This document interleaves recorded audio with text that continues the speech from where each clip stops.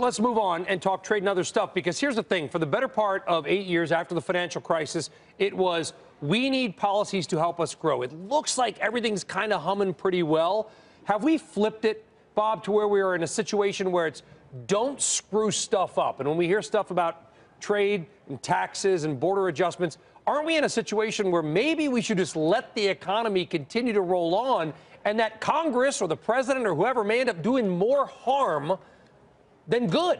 Well, I think this border adjustment tax business makes absolutely no sense, logically or economically. Well, it's probably DOA anyway. Why, Larry, why increase effective costs of imports for consumers and give companies a big benefit with regard to exports, when in fact what that really means is consumers pay more and companies are even more profitable? This is no fun, Secretary Reich. This is cable, and you two are going to agree, and we don't allow agreements. I just want to say, my friend of over 30 years, Robert Reich, is completely correct on this border adjustment tax. Vigorous agreement. Completely correct. Well, now I'm going to have to rethink. Wait a minute, I have to rethink my position now. I also want to say, down through the years, Robert Reich has been pretty good free trader. So I got to give my, if I had a hat, I would take it. Tell us what you think, Larry, then, about this idea that they want to change the way the trade deficit is measured. This is not good.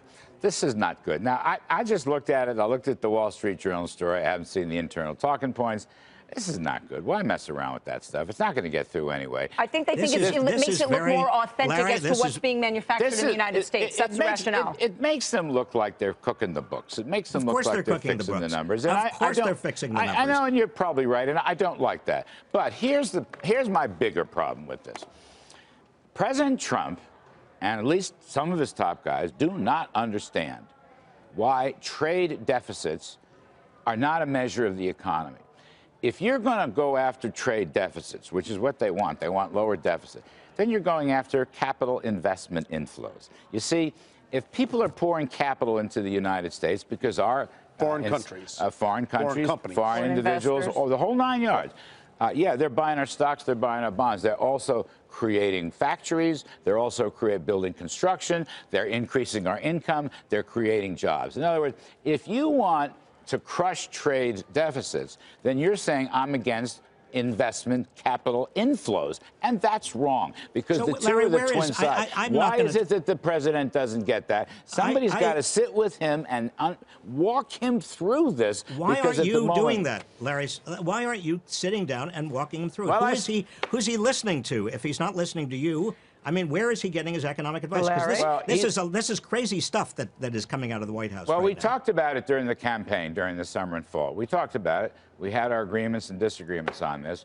Right now, I am concerned that among his, top senior staff, there's nobody in there that either A, wants to disagree with the president, or B, wants to walk through a correct analysis. That's well, that's pretty dangerous. That strikes me as dangerous for economic policy. See, he's got it right on tax cuts. He's got it right on deregulation. He's got it right on Obamacare. Well, I disagree with you on that. I know you do. But let's talk about trade. And the person who seems to have his ear on trade is Peter Navarro.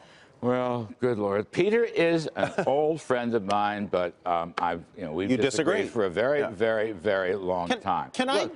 Navarro seems to have the same affection for the media as his boss, by the way. Well, that's a very popular feeling in the current White House. Somebody's got to walk him through this and make him understand. But if nobody, wait a minute. This is, Larry, this is part of a much larger problem that I am frankly concerned about.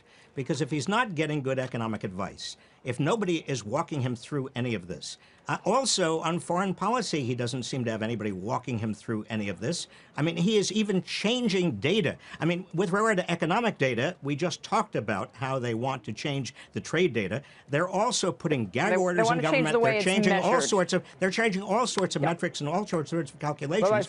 And nobody's telling him the truth. And then he's getting data that is already we got to pay the bills. Robert, he's got a terrific foreign policy team right now. And I will just add to this, to our panel.